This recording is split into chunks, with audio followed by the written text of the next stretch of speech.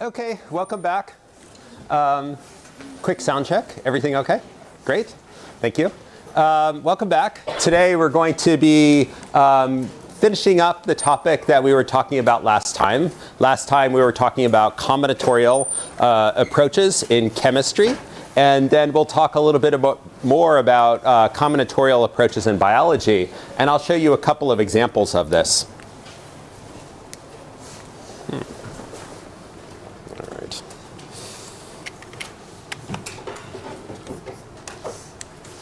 OK. Huh. That's interesting. All right.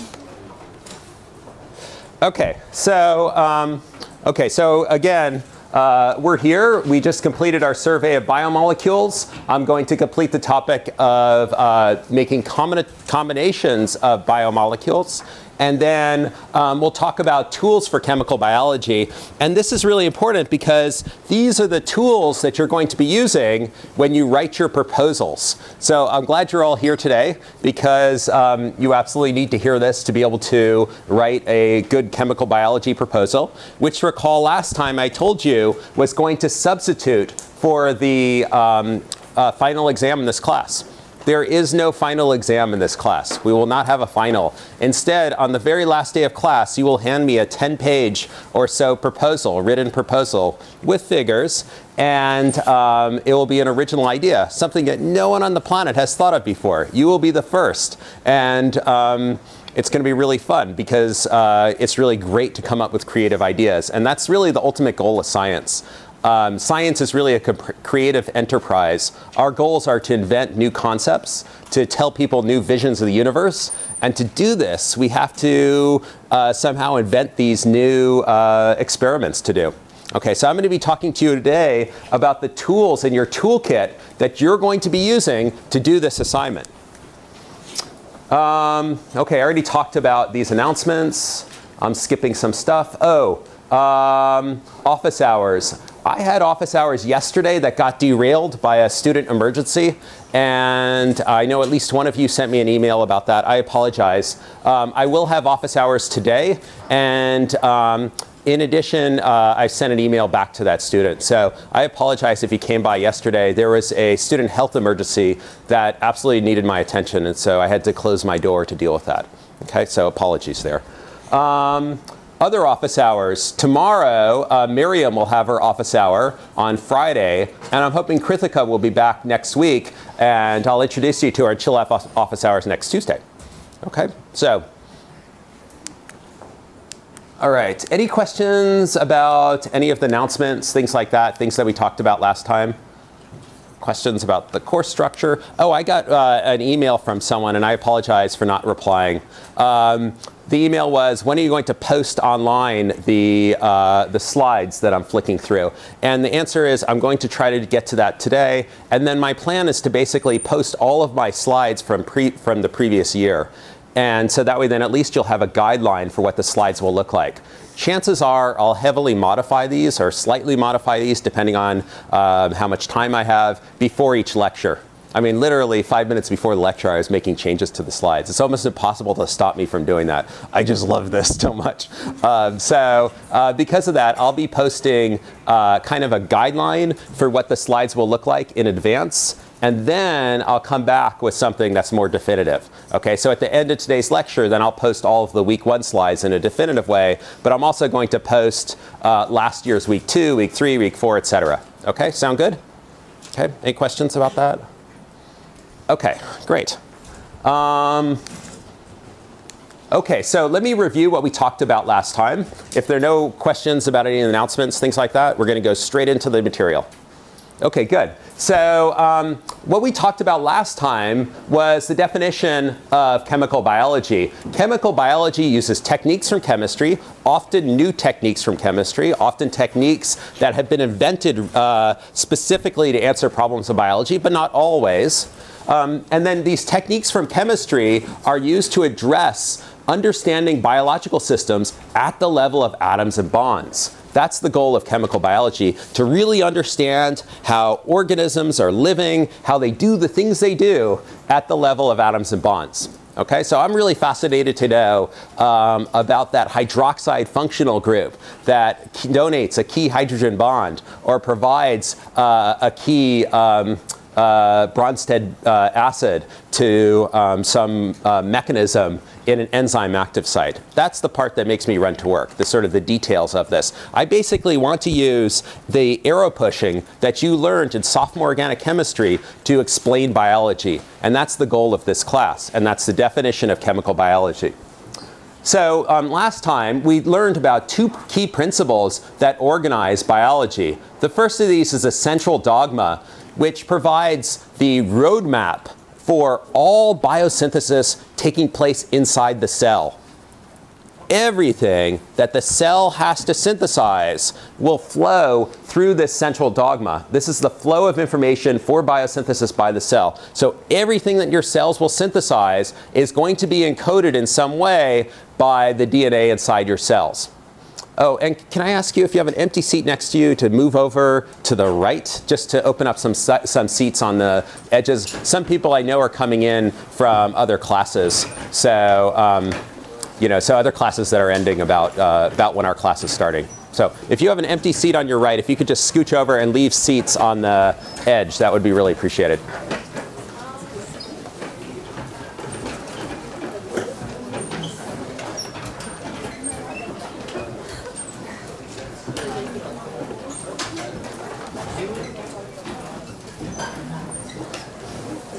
Okay, thank you. Okay, so the second key principle that we discussed was evolution. Evolution provides a principle that helps us organize vast amounts of knowledge and makes, and really, in the end, simplifies biology enormously. And it's actually a principle that all of you are going to be applying when you design your chemical biology experiments. Because I will tell you in advance that I will not accept any proposals that involve experiments on humans. Okay? So experimenting on humans is its own special topic that I can actually teach a whole quarter on. Okay? It requires ethical considerations. It requires tremendous design considerations. It's non-trivial to sample, for example, a diverse population of humans and ensure that you're getting diversity. So all of those considerations are beyond the realm of this class. So instead, what I'm going to ask you to do is experiment on non-human organisms. You might, for example, choose cells from humans, or you might choose model organisms. And by choosing those model organisms, you're applying a key principle from evolution, which is that that model organism descended from some common ancestor that we share, and in doing so, acquired these same mechanisms that govern its chemistry and its chemical biology. And so that means if we learn something about this model organism, we can then apply that knowledge to understanding how humans work. Now, naturally, there's limits to this, right? If your model organism is a salamander, and you're interested in understanding how the salamander regenerates its arms when you cut them off, which incidentally would be an absolutely fascinating topic for a proposal, right? There's a limit to how much analogy you can do back to humans, right? We humans don't have that same mechanism, obviously. And it would be absolutely fascinating for me to learn from you how it is that you plan to apply the biochemistry that you're learning about stem cell growth to develop, say, limb regeneration in humans. I would love to learn that, okay?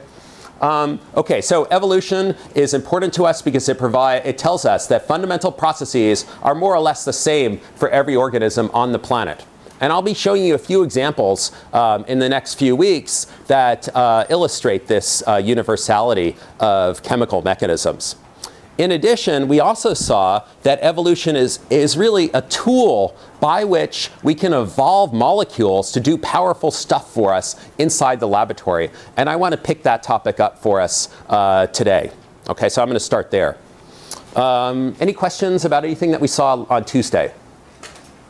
Okay, now I also got some really fascinating emails from some virologists in the audience who pointed out there's actually a picornavirus protein that is known to start with an RNA template and then replicate RNA. And that's absolutely fascinating. I wasn't aware of that. So there are exceptions to what I'm teaching you. I'm going to try to teach you the sort of most general thing. And yes, there will be exceptions. Don't hesitate to point them out to me. I'm fascinated by those exceptions too. Okay.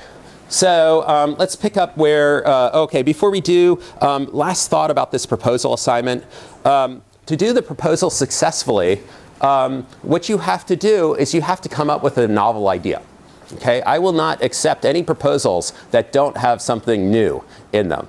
Okay? And I will actually ask the TAs to do Google searches and literature searches in PubMed and other sources to verify that what you're proposing to do has not been done before. Okay? So you have to come up with a creative new idea. This sounds daunting, but let me provide some guidelines on how to do this.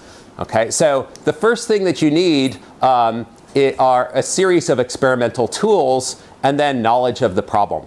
Okay, so experimental tools I'm going to provide you today. I'm going to give you a toolkit by which you can go out and start to address problems in chemical biology.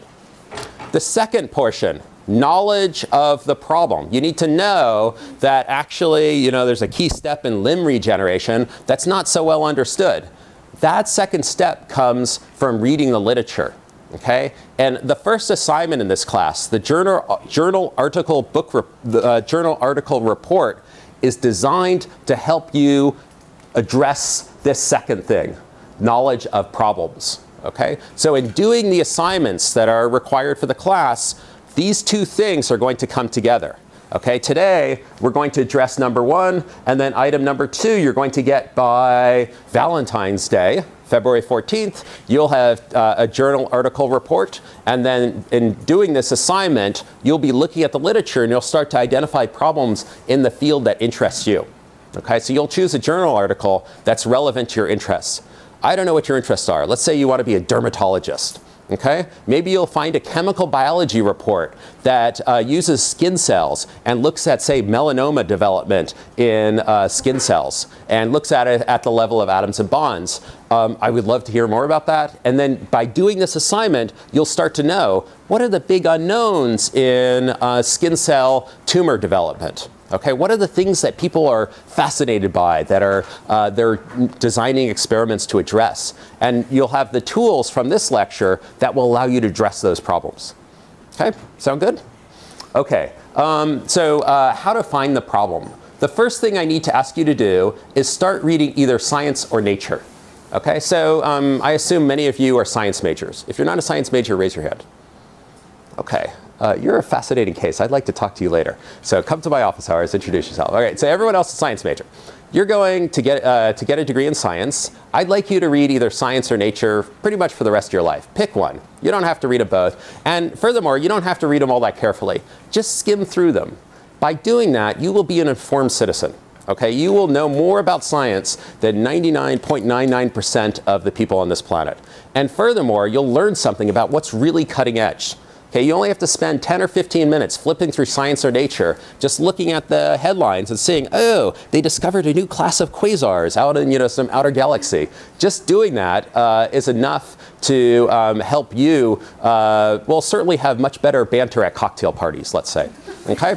And to me, that's enough. Okay, so this is part of your education. Okay, so start reading Science or Nature, simply flip through them. That helps you identify problems. The second way is to look at PubMed or Medline, which are the same things. And I'll be talking some more about PubMed in a future lecture. Okay, so hopefully you already know what PubMed is. Hopefully you already know how to apply it. I'll be showing you how to apply it to chemical biology problems at a future lecture. But these are the two ways that you sift through the literature to find stuff that's interesting and that grabs your attention. Because in the end, you want your proposal to be about something that really interests you. Okay, you're going to spend a lot of time on this. Okay, many, many hours. And if it's not something that totally interests you, that's not somehow related to the bigger picture of your career aspirations, it's not going to be as much fun. Okay, and in the end, if it's fun, you'll do a better job. I'll get a better proposal back out of it. And that's the part that interests me. Okay, now I chair the admissions committee in the Department of Chemistry at UC Irvine, and I was reading the application essays from all the wonderful applicants who have applied to UC Irvine this year, and I came across this wonderful quote up here. The more you know, the more questions you can ask. And so those questions that you can ask, those are the questions that you will be addressing with your proposals. So our goal is to get your knowledge up to the point where you can start asking those questions. Okay? All right, now I know this all seems very abstract, but it's not going to be as abstract in a moment. Okay, sound good? Questions so far? All right, don't be too daunted by the assignment. It will all come together when you're ready. Okay, last announcement, next week's plan. Next week, we're going to be starting on Chapter 2. Please skim Chapter 2 in advance. Take a look through Chapter 2 even before I get to it. Chapter 2 is a review of arrow pushing. Chapter 1 was a review of the biology you need to know. And next week, we'll be talking about arrow pushing and mechanistic organic chemistry that you need to know to do chemical biology. Okay, so next week, we're going to have 2 lectures on mechanistic arrow pushing. Now, here's the deal. I'll be out of town on Tuesday, but I've pre-recorded Tuesday's lecture. And so I'm trying a little experiment this year. I understand that the video from Tuesday's lecture, the last Tuesday's lecture, is already available and is going to be shortly posted online. Okay, so I will send you the link to Tuesday's lecture, and at the same time, I'll send you the link to the next Tuesday's lecture. Okay, and so that next Tuesday's lecture, then you can watch in your pajamas in the comfort of your dorm room. Okay, and so we're going to try that for Tuesday's lecture. I think that will work, but I'll know very quickly if it doesn't work. Okay, so and then Thursday I'll be back. So Tuesday I'll be at Cal State LA giving a seminar. Thursday though I'll be back. Okay, sound good? Okay, all right.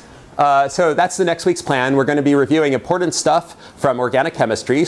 Mainly this focuses on structure and reactivity of carbonyls. If you are weak in 51C, please reread this chapter on carbonyl reactivity, structure, things like that. There might be 2 or 3 chapters for you to read.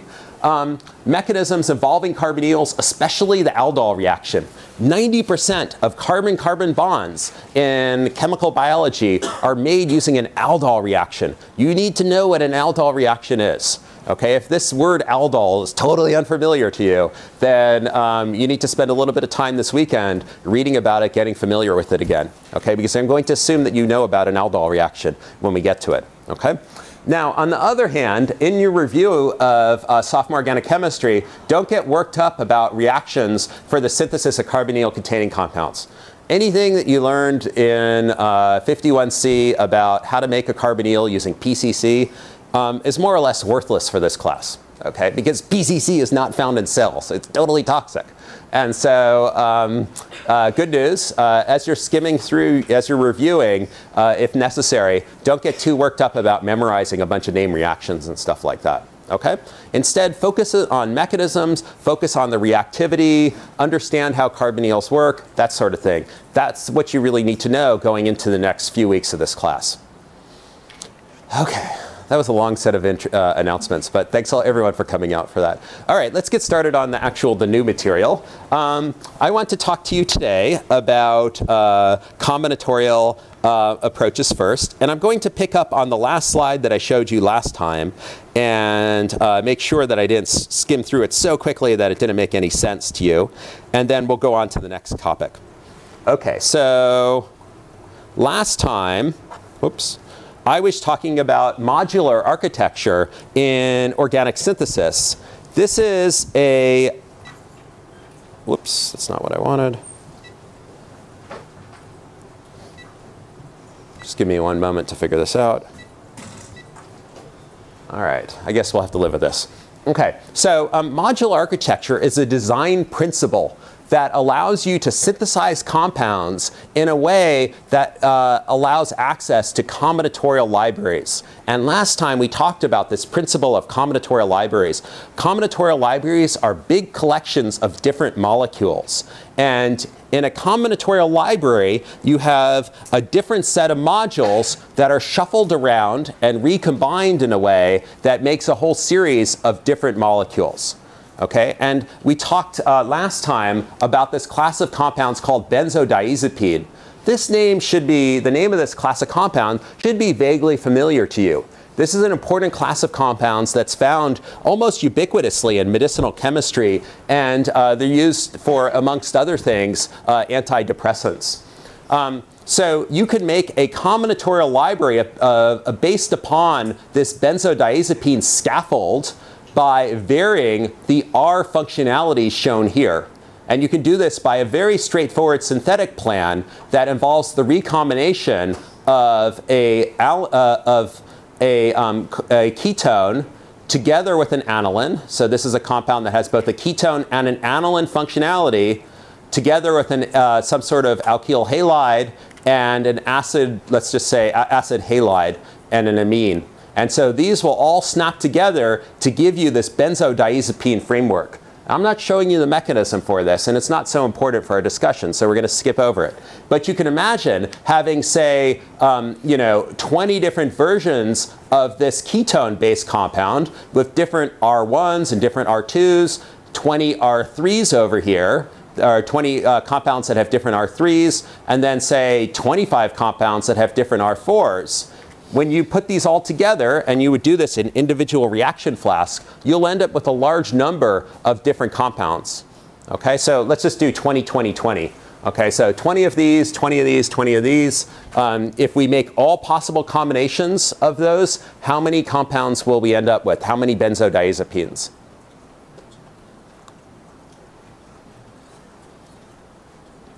(20 times 20 times 20).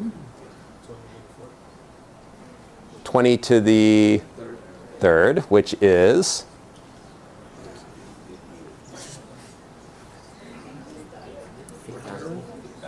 8,000. Thank you. Okay. You guys are scaring me now. Okay, so 8,000 compounds can very readily be synthesized by starting with simply 60 different precursor compounds. And that's pretty powerful. If you have 8,000 different benzodiazepines, each one that is potentially some bioactivity, then that collection could have a lot of very powerful new therapeutic compounds in it, for example. Okay, and then we talked about some other different modular frameworks that can be used. Now, I want to shift gears. That's the example of using combinatorial chemistry in the synthetic laboratory. This principle, of course, borrows heavily from biology, and it turns out that your immune system uses a similar principle to develop diverse molecules called antibodies, which are one of the first lines of defense against foreign invaders. Okay, so if, heaven forbid, you decided to pick the apple up off the ground over there and start chewing away on it, you would find a lot of foreign bacteria in that apple. And so likely antibodies would play some role in fighting off those foreign bacteria. Okay, so here's the way this works. So antibodies' job is to be binding proteins. Their job is to grab on to non-self molecules. So I'm going to refer to this class of compounds as professional binding proteins. That's what they do for a living. Okay, that's their profession. And it's one of the immune system's first lines of defense. Structurally, they look like this. I told you earlier, one convention for looking at protein structures, using a ribbon to trace out the backbone. I didn't tell you really what these arrows mean and these curlicues. We'll get to that later. But a different convention for looking at protein structures just maps a surface onto the outside of the protein structure. Okay, so if you were able to have, special electron microscopy eyes, eyes that had amazing power of resolution and vision ability, what the antibodies really would look like is something like this. Okay, so they have this sort of bumpy exterior. Now, the stuff down, I've colored this antibody to highlight its structural components. Okay, so antibodies, it turns out, are composed of a total of 4 chains. 2 of these chains are called light chains. They're shown here at the top in green, and then this sort of cyan color, and this purple color. And then there's 2 heavy chains. Okay, the details, not so important. Don't get worked up about memorizing how many chains each protein has. Here's what's important. Okay, antibodies have evolved a mechanism that allows them to recognize diverse binding partners. And they do this by having a series of flexible loops that can accommodate different shapes that they need to bind to. Okay, so I'm turning now to the very tips, the tippy top of the antibody up here, which is labeled binding site. this is where the antibody will try to attempt to bind to that foreign invader. Let's say you picked up a virus when you bit into the apple. Now the virus is floating around your bloodstream. So the antibody is going to attempt to bind to the exterior of this virus. And if we zoom in over here, this is the tippy top. This is just the, this is called the FAB region of the antibody. So the Fab region of the antibody over here. And you could see, and then in this van der Waals spheres, this is an antibody binding to a small molecule. So it's binding to some target. The exact target, not so important for us, but notice how the target is cradled in these loops. Okay, the loops are gripping this antibody very gently, but they're gripping this antigen gently, but the antigen is fully buried in these loops. So these loops are flexible to accommodate many different potential binding partners. That flexibility is critical. That means they can recognize, you know, virus 1 or virus 2, or if you go to Ethiopia and pick up some totally different virus, they will also pick that one up too, you hope.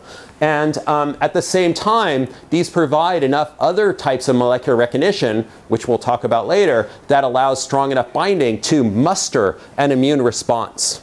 And then the antibodies basically sound the alarm, the redcoats are coming, and get the immune response to go into high gear to start killing off that foreign invader. Okay, so very first line of defense against foreign invaders. Now, the problem and the big challenge is that these antibodies need to recognize stuff that your human organism, you, have never seen in your life. Okay? That means that if you travel to India or you travel to, I don't know, Palos Verdes or wherever it is that you travel and you pick up some new organism or some new foreign invader, the antibody, the combinatorial library of antibodies needs to be ready to recognize that.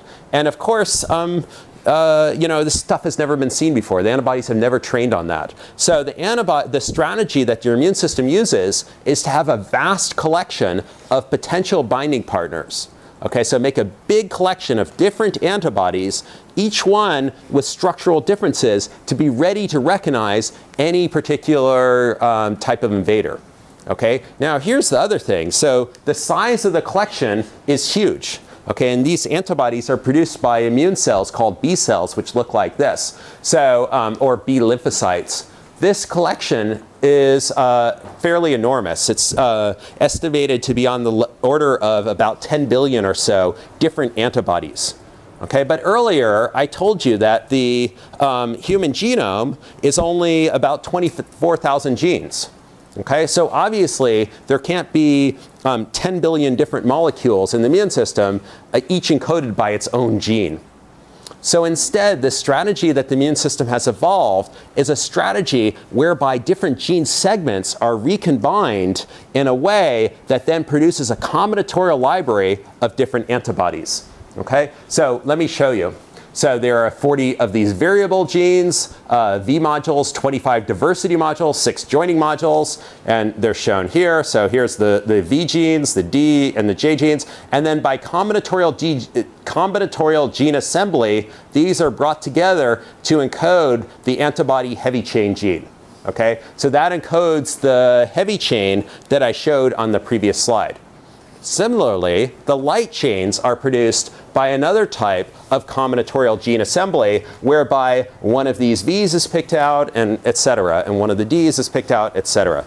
Okay? So in doing this, you can get a very vast library of different antibodies. Furthermore, the antibody diversity pool is further diversified by a series of genetic manipulations that includes variable gene joining. So when the genes are joined together, they're not sort of glued together neatly. Instead, there's little parts that are clipped off or added in. And then furthermore, there's a process called hypermutation that goes through and makes tiny little mutations in the encoding sequences as well. So in the end, you end up with around 10 billion or so different antibodies, each one different structurally and potentially able to recognize whatever foreign invader you happen to encounter during your life. Okay, makes sense? Okay, so to summarize, what we're seeing is a strategy for combinatorial synthesis that's used in the laboratory and also used by your cells. Okay, in both cases, there are these modules that are shuffled around and then rejoined in literally random fashion to give us a vast collection of different molecules. And then we hope that these different molecules are going to be functional when the time comes that we actually need them. Okay, makes sense? Okay, yeah, question over here. Diversity and mutation, is that what causes autoimmune diseases? Because there's so many of them, and then it'll sometimes react then against us because there's so many? Okay, yeah, so there's a separate process that subtracts out things that recognize self as well. Yeah, that's an interesting question as well. Okay. So, yeah, thanks for asking. What is your name? Joshua. Joshua, okay. Okay, changing gears. So the last topic in chapter 1 is a survey of the tools that we need in chemical biology to be able to address problems and address the frontiers of chemical biology. So I'm going to have a very quick survey in the next 50 minutes or so. I'm going to share with you a series of different tools that you can then use in your proposals. Okay, so think of this as you're trying to put together your toolkit. This is going to be the hammer, the saw, the nail gun, whatever. Okay, so these are the things that you need to to design experiments in chemical biology. Okay, so again, this is useful for planning your proposal assignments, but this also provides a toolkit for further experiments. We're going to be referring to this toolkit quite a bit in this class. So later in the quarter, I'll be able to say, oh yeah, you remember those antibodies that I mentioned earlier? Those are now going to be in your toolkit. Okay. This toolkit is very diverse and vast. It ranges from chemical reagents to entire model organisms. And there's a huge amount of diversity in that range of different tools. So chemical biology as a field uses all kinds of different techniques. It uses techniques from molecular biology. It uses techniques from the very latest in nonlinear optics into image cells and everything in between. Okay, in addition, I also want you to know these tools because I want you to be able to design experiments on the fly to determine, X. Okay, and a very common midterm question for me would be, how would you design an experiment to address, what kind of signaling, chemical signaling is being used by the gut bacteria, your gut bacteria, to let their neighbors know that sugar has arrived. Okay, which is actually a pretty interesting question. I'd like to know how you do that. Okay, in addition, I want you to know how to describe negative and positive controls. We're going to be talking about experiments, and all good experiments have both negative and positive controls. So why don't we talk about that topic first? Okay, so if you're going to be designing experiments, you need to know first what a negative control is and what a positive control is, because you need to be able to design these into any experiment that you want to design. Okay, so good experiments have both a positive and a negative control. Positive control first. A positive control is a set of experimental conditions that provide an expected response or a positive result. Okay, so in this case, you could basically want to know, does the conditions in my flask produce, say, amplified DNA or something like that? And so what you'll do is you'll start with a sample that you know should work a certain way in your experiment. Okay, it should give you a predetermined result, and it should be completely consistent every time. It should be it should give you that expected result every time. So this tells us that our experimental apparatus is working. Okay, and you need to know this because oftentimes the experimental apparatus in chemical biology labs isn't simply a stirrer and a hot plate where you can just test the hot plate by sticking your fingers on it for a nanosecond. The chemical apparatus might be a tiny little microcentrifuge tube, and you've shot in a bunch of different reagents, 10 different reagents, all of which are clear, none of which you can really assay all that readily. So what you do is you set up a set of conditions where you know the result. and then you see if that result is recapitulated under your experimental conditions. Okay, so this is the positive control, and you always want to have one of these. Good experiments have positive controls. Good experiments also have negative controls. So this is where you leave out some experimental condition in your experiment. Maybe you leave out the test sample. Okay, so earlier I was talking to you about trying to assay, let's just say, some sort of microorganism found in your stomach that responds to the presence of sugar. Okay, and maybe you want to know whether that microorganism releases indole to signal to its neighbors. Okay, actually that's not a bad experiment. So your experimental apparatus will be measuring the concentration of indole. Your positive control will be, say, some bacteria that you know releases indole, and that tells you whether or not your experiment is working. The negative control can be entirely missing the bacteria. Okay, so you do the exact same experiment, but you leave out the bacteria, and no indole should result. Okay, if you see indole resulting, that tells you that you have a problem. That tells you that you have say, a contaminant, for example. This should result in a failed experiment or a negative result. So it's an experimental condition missing a key element, say the test sample, the thing that you're trying to test. Okay? And again, it should result in a failed experiment. If it does not result in a failed experiment, that tells you that in your conditions you have some sort of source of contamination. You absolutely need these negative controls. Okay, because all too often in chemical biology, we have lots and lots of contaminants. And there are lots and lots of false positives. And we just don't like that kind of thing. You want to know that if you're going to tell your friends down the hall that you discovered a new base in the DNA sequence, you want to know that actually that's the real thing. Okay, that you're not telling your good friend something that turns out to be totally wrong later. And it makes you look stupid, because no one likes to look stupid. Okay? Now, because we have very complicated experiments in chemical biology that involve lots and lots of variables. Remember I told you earlier about the one that has 10 different things thrown into a little tiny microcentrifuge tube. We often have multiple negative controls, one for each possible variable. Okay, so for example, you might leave out the magnesium from the buffer, just to know, does the magnesium contribute to this experimental result? You know, is this actually a magnesium-dependent enzyme that produces the indole as expected? If you leave out the magnesium and you still are getting some result, that could tell you that maybe it's not a magnesium-dependent process. Okay, so negative controls tell you a lot about what's going on in your experiments. Okay, and a good experiment should have both negative and positive controls. Any questions about what positive controls are, what negative controls are? Yeah. So, if you like, if you fail a positive control and you pass a negative control, to modify. Okay, this is a great question, and it happens to be all the time. Okay, so the question, what is your name? B.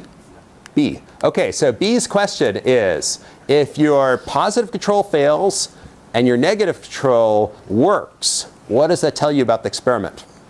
I would say that that tells you that your experimental conditions are worthless and you cannot interpret the experiment. Okay, because if the positive control fails to work, then you really don't understand what's going on in your experimental condition. Okay, the positive control really tells you whether or not you understand all of the elements that compose your experiment. If the negative control fails as you expected it to fail, well, maybe it's failing because the positive, for the same reason that the positive control failed. Maybe you've left out some key reagent, right? You know, maybe you didn't heat it up to the right temperature and hold it there for long enough or something.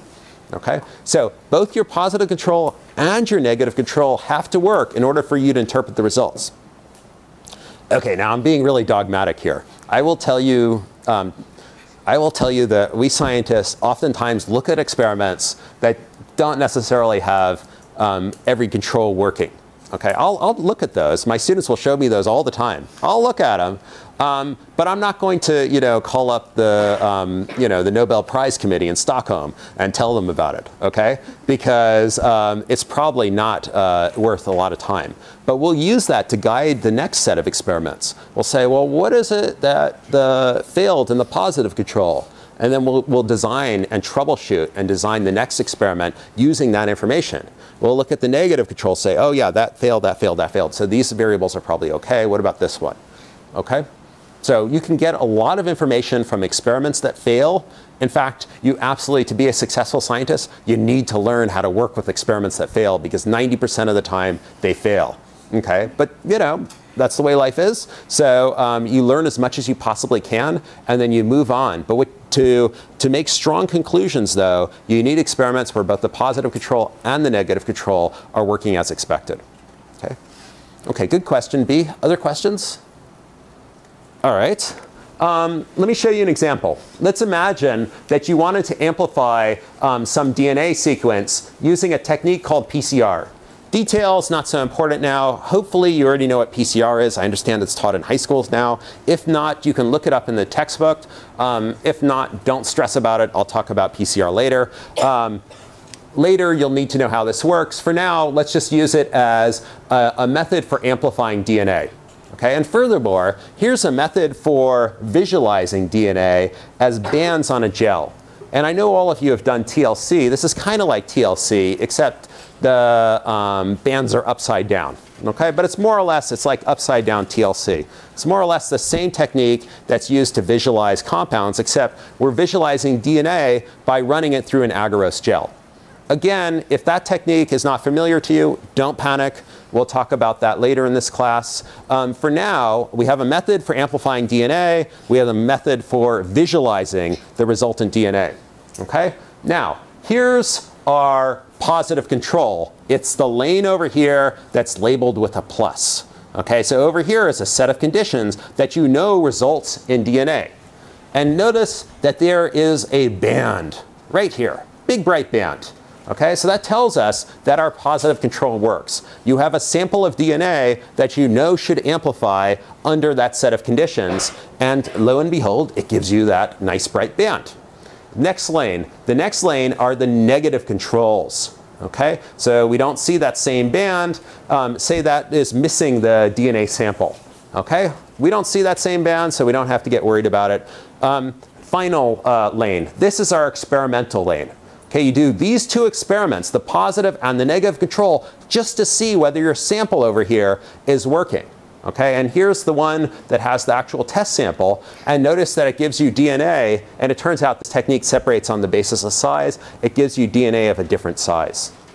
Okay, so we have both a positive control that works as expected. We have a negative control that works as expected. And then we have our experimental one.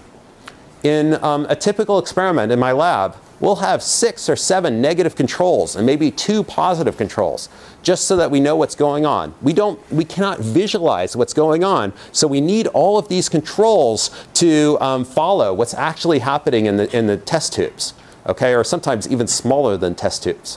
Okay, sometimes we're even down at a single molecule level, so we really, really need all these controls. Okay. I want you to be thinking about these controls when you design your proposals. Okay, good proposals will have both positive and negative controls. How you design your experiments and how you discuss them with me will in the end determine how creative they are and how robust they are and how likely they are to stand up to scrutiny. Okay, if you want to propose something that's totally wild, like, I don't know, time travel or something like that, I will discourage you. But let's say you want to propose something that's not quite so wild. Okay, but you come up with a whole bunch of controls that will really tell us something about whether or not your experiment is working. I'll go with it. Okay, so be as creative as you possibly can be. Okay, I'll look forward to reading those. All right, let's talk about tools. So the first tool that's used quite extensively in chemical biology laboratory involves dyes that are turned over. These are these colorimetric indicators, as they're termed, have been used for hundreds of years, probably at least 120 years in chemical biology experiments. Okay, they're used for all kinds of things. They're used to stain cells. They're used to follow enzyme reactions. And here is one example of these dyes. If you have some sort of enzyme in your reaction that you're trying to assay, and the enzyme somehow cleaves this ether bond, what will happen is this will then release a nitrophenolate molecule shown here. This nitrophenolate is a nice yellow color. Okay, so you can very clearly see this one is clear, this one is yellow. Okay, so everyone can see that difference? Okay, so if enzyme is present and enzyme is functional, you get a nice yellow color from this solution. Okay, now this is really powerful. Okay, this gives you a way of turning stuff that you can't see into stuff that you could then visualize. Okay, and furthermore, this is typically quantitative. In other words, you could pass light through here, see how much light gets absorbed. Say you pass visible light through here, see how much light gets absorbed, and use this to quantify how much enzyme is present in your solution. Okay, doing this gives you a really effective way at addressing things like enzyme kinetics, at different properties. You can look at, say, binding between receptors and ligands using this type of technique. So this is bread and butter of chemical biology labs. Okay, B, you have another question? According to my previous knowledge, I know that enzymes only speed up reaction. So how can you determine the concentration of enzyme just by using Okay, yeah, so B's question is, how do I know the concentration of the enzyme in this reaction? How do you make it quantitative? Okay, so what you will do is you'll have a series of controls where you have a known amount of enzyme that's turning over this dye, and then you see how yellow it gets after 5 minutes with that known quantity of enzyme. Okay, and then you could use that to calibrate this experiment.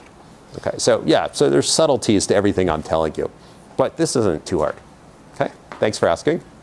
Other questions? Okay, so in this example, we're looking at light that's absorbed, and then this absorbance results in the molecule radiating out the energy of the photons that it's absorbing as heat. Okay, in a different experiment, the light is absorbed, and instead of the energy of the photons being radiated out as heat, instead it's blasted out by the molecule as a photon with a lower energy. Okay, so it has a different wavelength of light that's being given off. Okay, so here's a series of different molecules that have that property in that they absorb photons and then radiate back out photons of lower energy. These are used in fluorescence experiments extensively in chemical biology. These are used to visualize molecules inside cells, inside organisms, in a whole host of different experiments. Okay, so I already told you this. Fluorophores absorb photons of light and emit a photon at a lower wavelength. Okay, you can select in your microscope just those photons at that lower wavelength by setting up a filter.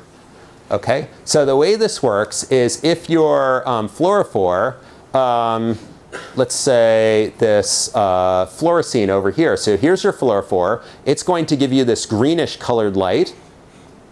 And in your microscope, you will have a filter that filters out all other light. Okay, so this prevents backscatter, except for light of this wavelength. That is this nice green color. That will give you exactly where this fluorescein molecule is binding inside the cell. Okay? Furthermore, this technique is extraordinarily sensitive. It's one of our most sensitive techniques in chemical biology, supplanted only by the thing that Miriam is working on. Okay, so Miriam is doing something that's going to be even better. But for now, up until, say, 2 years ago, this was the champ. And you can get down to single molecules under the right conditions using fluorescence. You can actually see one fluorophore fluttering away as it's releasing photons. Okay, pretty amazing.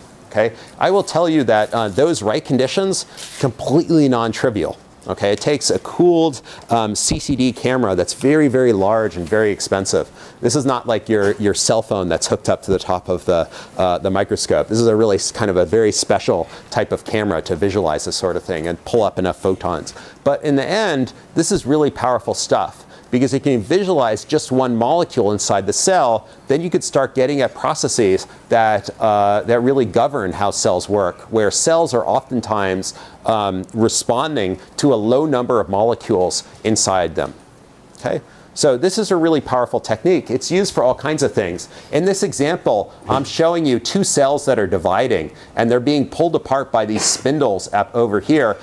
Sorry, the DNA in blue is being, or in cyan, is being pulled apart by the spindle apparatus into the two daughter cells. And the actin, which is the protein scaffold of the cell, kind of the skeleton of the cell, is highlighted in red over here.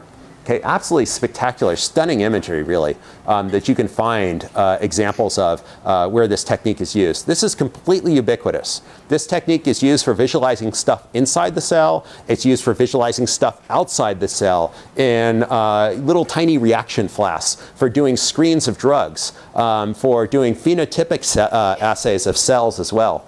Okay, and question over here. Yeah, so the single molecule technique that I described would use a FRET. So thanks for asking. Other questions? Yes, over here. So basically, and what is your name? Sorry? What is your name? Chelsea. Chelsea. So basically these small molecules are made so that they can bind to a specific part of the cell. Ooh, Chelsea's question is a really good one. Okay, so Chelsea's asking, why should this dye bind to the DNA over here and nowhere else inside the cell? Later, we'll be talking about the dyes that bind to DNA and what makes them special. But you're absolutely right. They need some way of getting guided into the cell. So for example, these actin, the red color of the actin, I believe, is an antibody that binds to actin. Okay, so that's that big molecule that I showed earlier. That antibody is then attached to this rhodamine. Okay, so rhodamine is attached to the antibody. The antibody that's being used is specific for actin. It binds to actin. It's a professional binding protein that was raised just to bind to actin. And now it's going to highlight all of the actin in the cell in this rhodamine red color over here. Okay, really cool stuff. So thanks for asking. But you have to have some other technique that will target the fluorophore specifically to what it is that you're lighting up inside the cell. Okay, great question, Chelsea. Other questions? Okay, so again, totally ubiquitous technique, used very extensively. I imagine every single one of you will have some experiment in mind that will use either fluorescence assays or colorimetric assays of your molecules. Okay, now here's the deal. We can expand these up. I've shown you two different assays. We can expand these up to look at literally thousands of molecules a day and thousands of conditions a day using, for example, microtiter plates.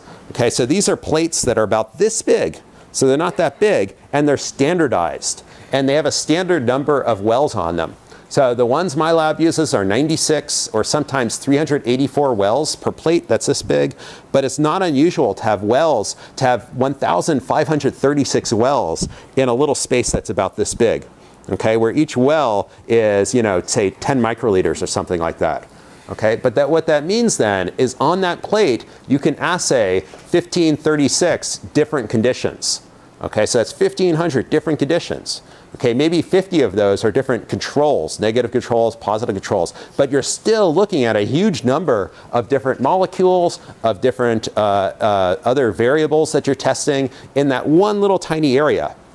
And it's not infrequent for me to visit places where they have a whole room this size filled with robots that are pipetting.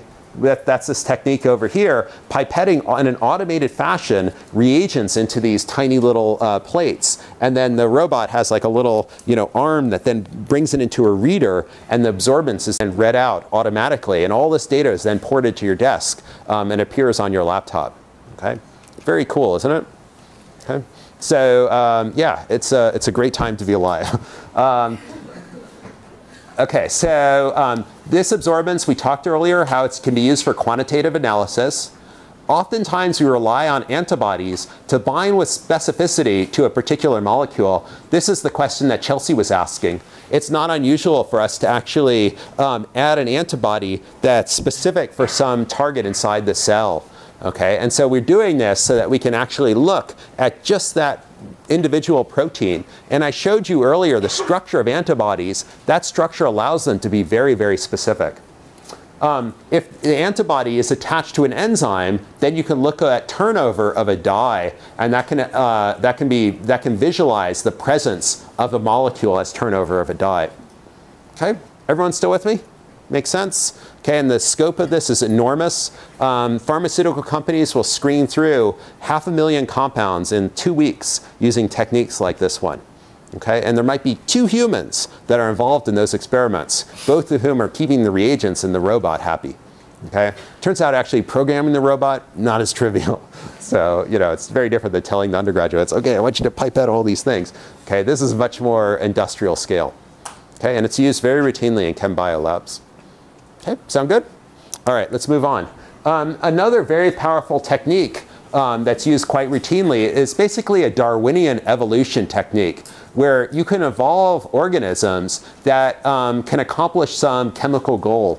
For example, over here, this is an experiment to find mutant bacteria that can take advantage of iron and metabolize this iron. So in this plate over here, this left side is the negative control. These are bacteria that you don't expect, that were not mutated. And on the right side, so you do not expect them to be able to handle the iron. And on the right side, these little circles are examples of the colonies of bacteria that can take advantage of the iron and actually accomplish their metabolism. On the right side, here's in B, panel B, this is a different experiment where you're looking for bacteria colonies that can produce lycopene. Lycopene is the red dye that's found in tomatoes. It's the reason why tomatoes are red.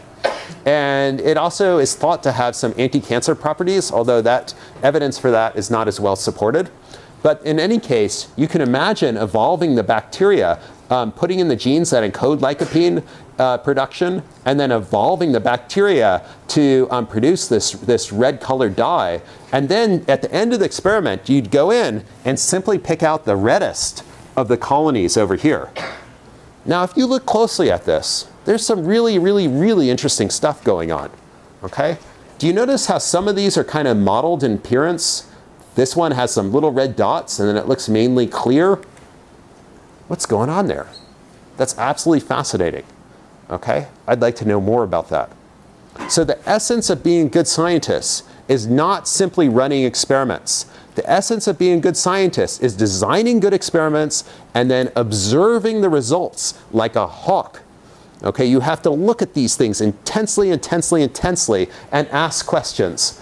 Why is there a white halo around this one and then a red inside? What is different between the bacteria here and the bacteria out here? Maybe it's a trivial reason. Maybe these guys have had more time to produce their lycopene, and these guys are just, you know, they haven't grown as long on the outside. But you still would want to know that. And so being a scientist is all about designing good experiments and then next, observing, observing, observing. And making those observations, that's where we make progress in science and where we make progress in chemical biology.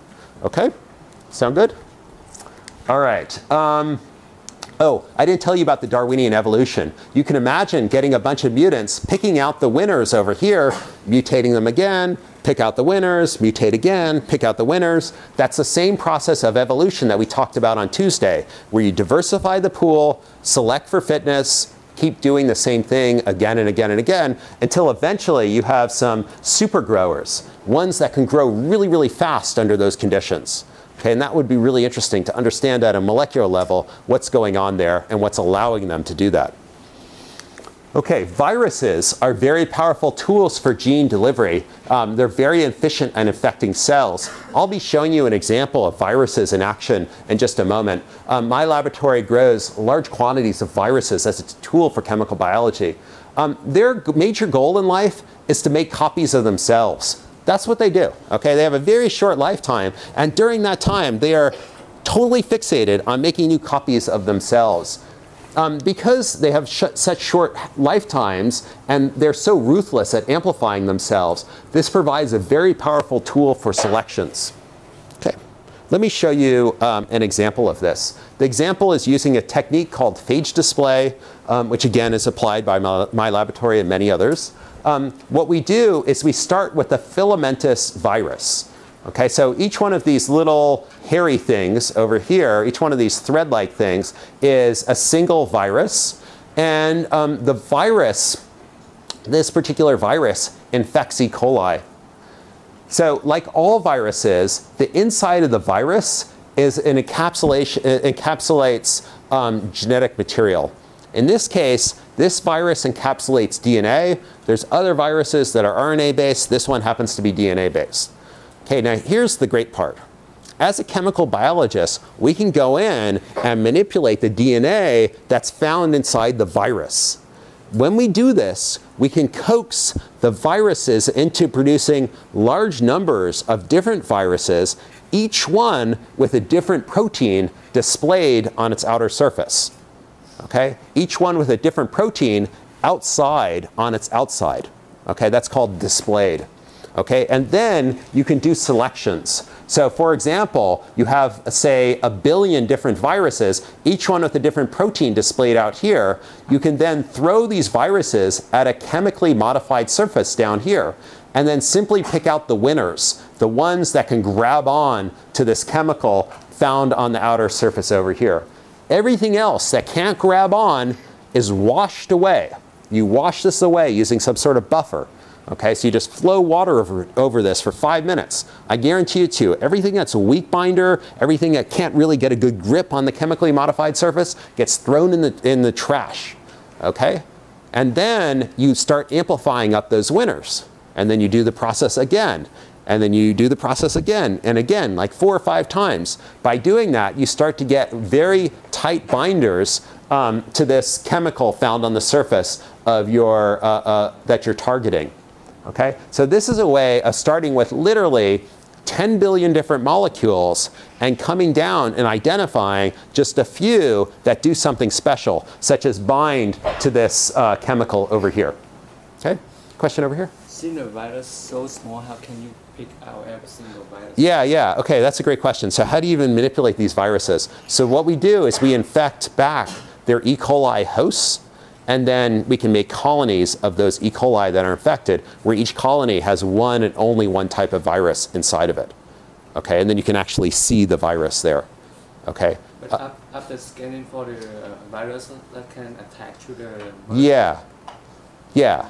you infect that virus into the E. coli? Yeah, let me show you on the next slide. Okay, great question. Okay, so the question is about the particulars of how this technique works. Again, here's the viruses over here. Here's the size of our library. That's around 100 billion or so. That's the maximum size that we can make. Notice that this, in this electron micrograph over here, there is a little cluster of grapes at one end of the virus. That's its head. That's what it uses to grab on to the E. coli that it's going to infect. Okay, so that's this part up here. Okay, that's the head of the virus, that cluster grapes. And again, the DNA is stuffed into a long pipe of virus over here. And the virus is very flexible. Okay, so this virus is like a hose in terms of its flexibility. Okay, now here's the experiment that I was getting asked about earlier. So what you do is you make your library of different viruses, each one with a different protein displayed out here, and then you throw those viruses at some target, Pac-Man. Okay, this Pac-Man shaped target that happens to be stuck on the surface of, on some sort of surface. Okay, you then select all of the things that bind to Pac-Man and wash away everything that doesn't bind. Okay, so in this step, you go from 100 billion down to just say, let's say, a couple hundred. Okay, and then you pick out these viruses, you amplify them up in their host, E. coli, and then you do this again. Okay, so again, we target Pac-Man. Wash away the non-binders, amplify up the binders, wash away the non-binders, amplify up the binders, and you just keep doing this a bunch of times. Okay? At the end of it, you'll end up with, say, let's say 50 to 100 that bind really well to the targeted Pac-Man shaped molecule. Okay, so now you want to go in and you want to look at those individuals and see which one binds the best. I think that's your question, right? Okay, so what you do is you infect the winners into E. coli. This is a bacteria. And then you can plate out bacteria such that you end up with colonies. Okay, that was shown over here. Each one of these dots is called a colony. These are genetically identical bacteria. In the case of virus-infected bacteria, each one of these colonies will have a different virus in it, a different bacteriophage in it. Okay? And then you can assay each one of those individually. Okay. It turns out that this principle of vast libraries of proteins that are displayed on phage is also applicable to DNA and RNA. And this is another tool that's used routinely in chemical biology laboratories. So my colleague, Professor Andre Luptak, for example, routinely makes huge libraries of RNA and then selects for binders from this big library. So here, for example, is a derivative of rhodamine, a molecule that I showed you earlier. And here's an RNA sequence that likes to bind to this rhodamine-like molecule that I showed earlier. So you can select for binders to all kinds of different things from these vast pools of both DNA and RNA. Okay, using exactly the same principle that I showed earlier. You attach this molecule to some surface. You throw at that surface the big pool of, say, RNA, wash away all the non-binders, grab onto the binders, amplify them up, repeat the process. Okay, so it's simple molecular evolution. Okay, exactly like the evolution that we talked about on Tuesday. Now, the reason why this is important, it's important to apply this evolution, is you cannot know in advance exactly what sequence is best going to bind to some complicated molecule like this. Okay, I know it would be really cool if I could sit down with my laptop and you know, crunch some numbers, and at the end of that, get the perfect RNA sequence. But we chemical biologists can't do that. Okay, we just don't know what are the design rules for designing something that has a pocket shaped like this. And furthermore, what are the functionalities that we're going to need that will be complementary to the partial positive charge over here, the lone pairs on oxygen, the aromatic over here, etc. It's better just to go out and do the experiment and just see what you get and then analyze what you get at the end of it. Okay, makes sense? Okay. So that was an example in your toolkit of using libraries, both on phage, libraries that are DNA or RNA. The next thing in your toolkit are small molecules. So small molecules are used extensively in chemical biology. So some of these molecules are antibiotics. Some of them are natural products that are found that are being produced by microorganisms as they fight off their invaders. But others are discovered in chemical biology laboratories with a particular function. Okay? And so these molecules are used quite extensively both in chemical biology laboratories but also cell biology and biochemistry labs. So for example, yesterday I showed you the pathway of the central dogma, which is the information pathway for biosynthetic information inside the cell. Small molecules, such as the one shown over here, are known to inhibit pretty much every step of this pathway. And so on the shelf, you can have molecules that would, say, disrupt the process of translation, like cyclohexamide, shown here, or other molecules that disrupt transcription, such as this amanitin, alpha-amanitin, shown here. And these are molecules that you can buy from your chemical supplier. Okay? So these small molecules give you tools to shut down specific events inside the cell. Okay, now what's so powerful about this is you can control the dose, the location, the time of delivery, etc., with perfect control over those type of things. Okay, the dose is simple, right? You add the exact concentration of the small molecule you want. And where this is important is that also controls the percent of inhibition that you're doing. Okay, so let's say you want to shut down a little bit of protein translation, but not all protein translation. Maybe you don't use a huge quantity of cyclohexamide over here. Maybe on the more likely though, you just want to shut down all protein translation. So you add a large concentration of cyclohexamide. In addition, you can control the location.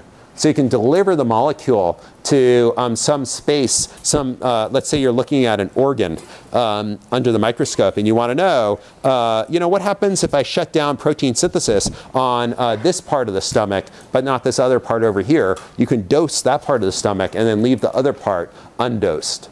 In addition, you can control the time of delivery, right? You can say, if you're looking at circadian rhythms inside, inside your neural cells, right? Circadian rhythms are the timing of clocks that is used by organisms to coordinate their day. You might be really interested in knowing what happens if I shut down transcription at right before the organism goes to sleep. So being able to add the small molecule at a precise time, in a precise location, with a precise concentration is really powerful. And it's one of the reasons why small molecules are so important inside cells, inside chemical biology and cell biology labs. OK, any questions about what we've seen so far? OK, I've shown you a whole series of different experiments that you can do and you can plan to do. I want to show you next the players that you're going to be using for designing your proposal ideas. Okay, you're going to be using model organisms because, as I told you earlier, I don't want you to plan experiments on humans. Okay, that would not be the point of this course. Okay. Instead, what I'd like you to use is model organisms or samples that are obtained from consenting human adults. Okay? OK, so in general, though, when you're choosing a model organism, you want to choose one that grows easily, that's easy to study, that grows quickly, and has some relevance to human biology. Okay, not every model organism is going to be so great. If you want to study, say, the hearts of Burmese pythons, and Burmese pythons take years to grow or something like that, it might be a very long PhD for you or your students, and no one likes that. Okay, so you want to choose organisms that grow quickly, that are inexpensive to grow, that don't require really exotic conditions to grow. If you have to feed your Burmese pythons rabbits every 2 weeks or something like that, it's going to be expensive and it's also going to be a lot of hassle. And so you need to have some really good reason to have chosen Burmese pythons as the model system. In general, these are the model systems that we use in chemical biology laboratories, with the exception of humans down here. I'm just listing this for point of comparison. Okay, so I will step through each of these and tell you about their properties. Okay, so for example, I've shown you earlier use of this bacteriophage. This is a virus that only infects E. coli bacteria. Hence the name bacteriophage. So it's a virus that eats, phage means to eat, bacteria. And this only infects E. coli. This makes it very convenient for us to use in the laboratory because we don't have to worry about if it escapes, quote unquote escapes. We don't have to worry about it infecting my coworkers, the graduate students and postdocs in the lab.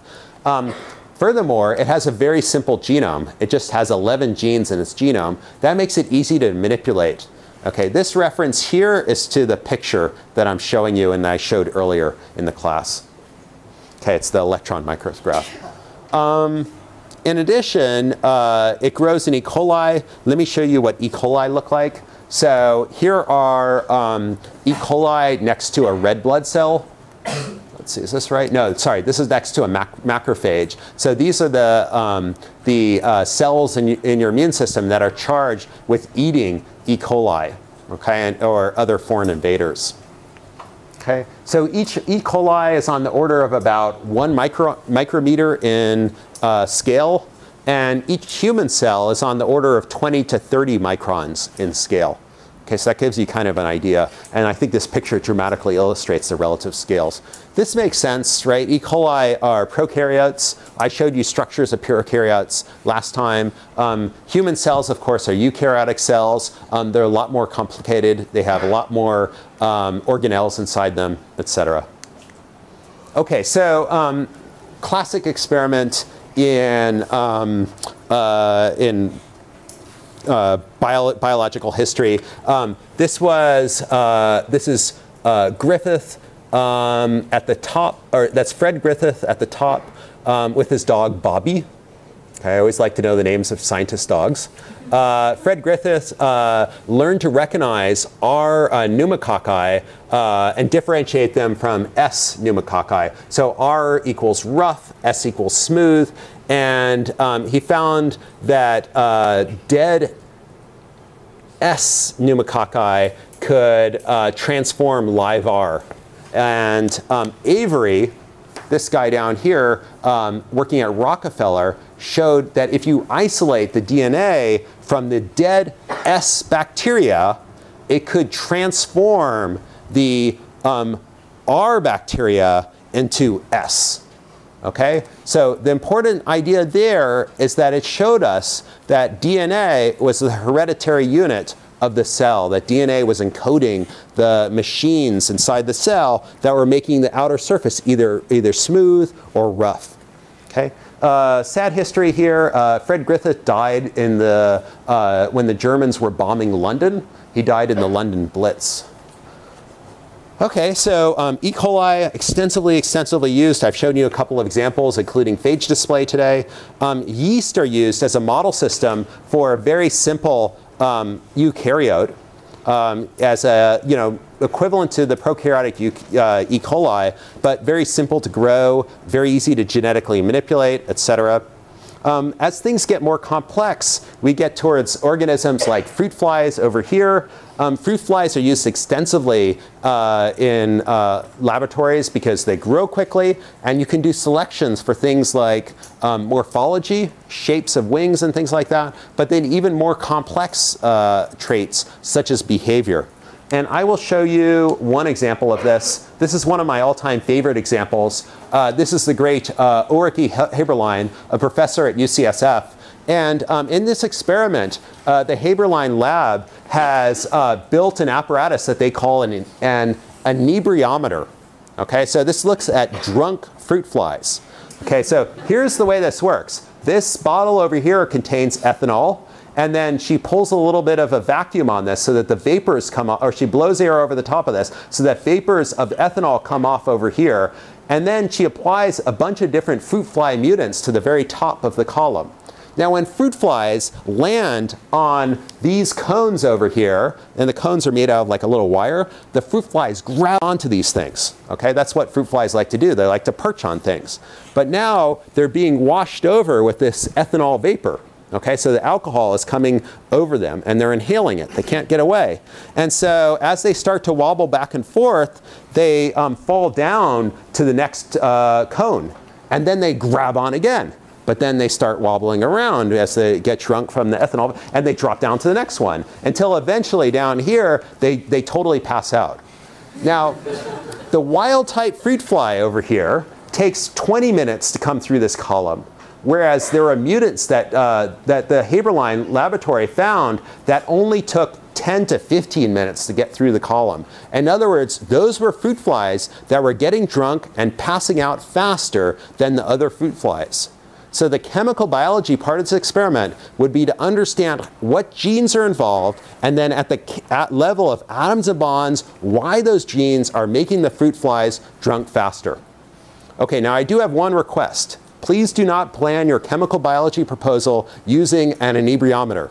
I have seen every variant of this with marijuana smoke, with all kinds of things that cause all kinds of interesting effects. So use any other experiment. But what I like about this is I love the experimental design. It's very straightforward. Any one of you in this classroom could have invented that. And that's what I'm going to be looking for when I look at your proposals later in the quarter.